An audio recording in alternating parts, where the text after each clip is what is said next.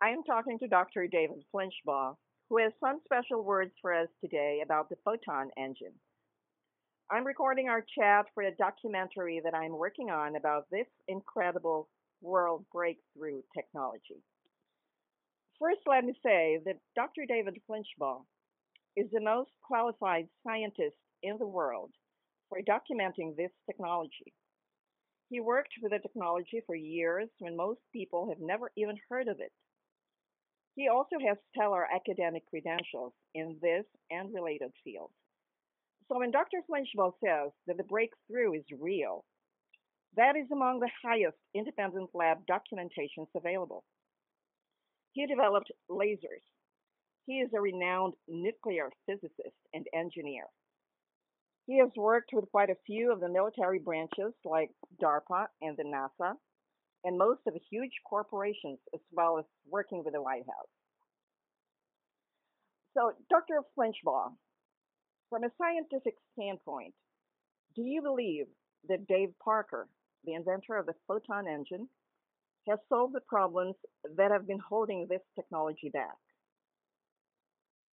Yes, I do. And I encourage everyone hoping for a better world to get behind this work.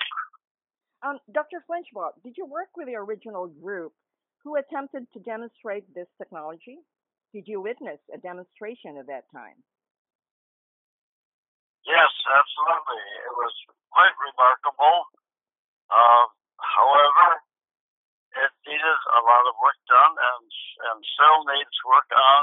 And Dave Parker he has not only added many improvements to the original effort, but he has served to really redefine the whole system and the technology to make it more viable for today's needs.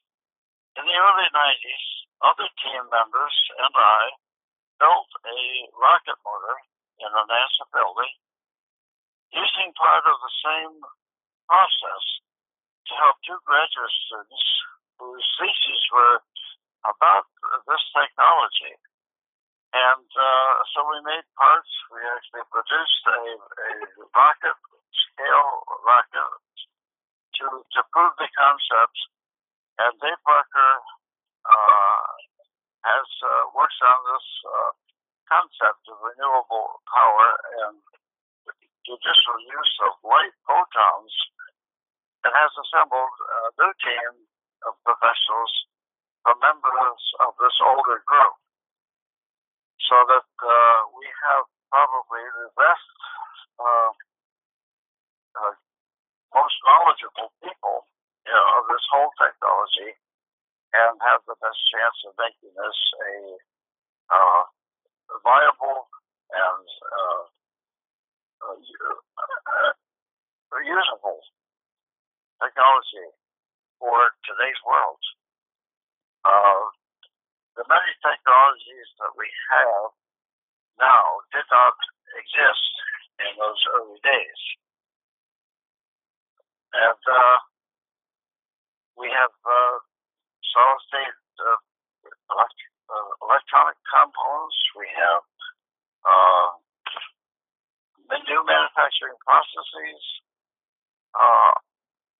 all of which give us a better handle at controlling the emission problems that needed to be solved, and that Dave Parker has recognized is where we need to place our expertise and our new knowledge to make this into a viable project producing energy and power for today's world. In the older days, no one has had found a solution for many of these problems. His models now, today, have no intake and no exhaust it introduces the first closed loop process. So from the standpoint of people worrying about the environment and effects on the environment,